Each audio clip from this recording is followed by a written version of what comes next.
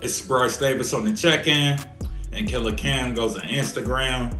Pretty much tells Pusha T not to put his old issues with Jim Jones and his diss track. If he does put one out, basically says, yo, any issues we had in the past, don't mention it in your record. I do sports. I ain't battle rapping and all that.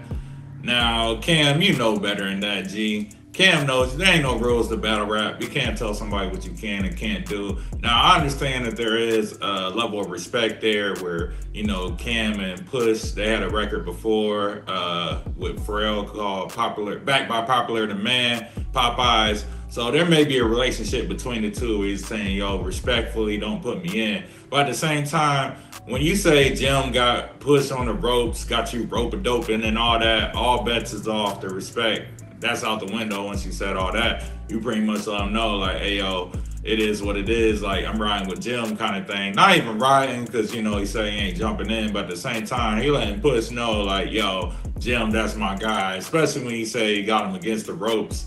I mean, the diss track Jim put out, it was decent. It's what we was expecting. It wasn't nothing too crazy. It wasn't nothing quotable, nothing like that. But we know Push is a wordsmith. We know Push takes his time with things. If you saw the battle between him and Drake, line for line, Pusha T doesn't waste a line, and Push does get disrespectful.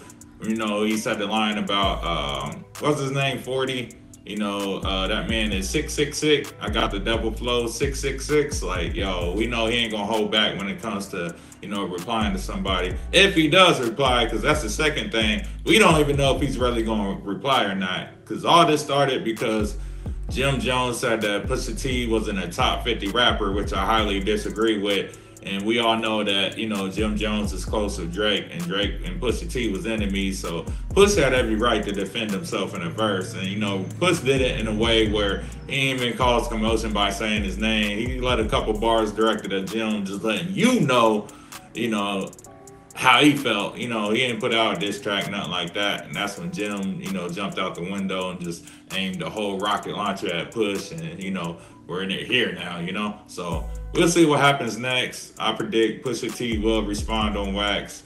I do predict that it'll be on his own time. I don't think he's getting up, in the studio for Jim like that. There's no disrespect to Jim, but, somebody Drake's caliber, he's gonna, be a little more calculated with Jim. I don't know if he's gonna feel the same way, if he has that same urge to even reply back.